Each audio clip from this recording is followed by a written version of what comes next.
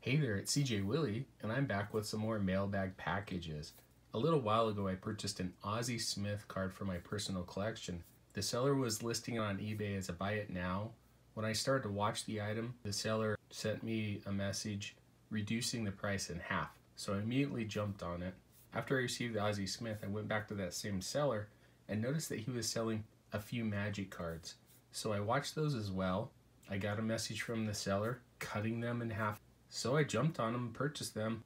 I'll take them off screen to open them and then come back with the explanation. Okay, I'm back with both cards that I picked up from the seller. Let me do just a little bit of an explanation why I jumped on both of these. First, I don't have very many cards older than Innistrad, Return to Ravnica blocks. I've kind of kept my eye out for older, I guess you could say vintage Magic cards. The first one is Hall of Mist from Ice Age. It's a land with a cumulative upkeep of 1 generic mana. No creature can attack if it attacked during its controller's last turn. I like playing blue control decks, and seeing this card I thought, well, this would be a pretty cool card to pick up. The cumulative upkeep is a little bit of a drawback, but I could see playing this land later in the game.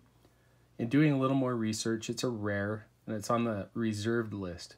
Unless Wizards does away with the reserved list, this is a card that won't be reprinted. And checking the value, it's around a $4 card.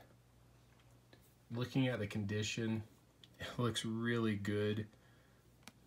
I can't see too much in the way of damage. I would say that it's a near mint copy.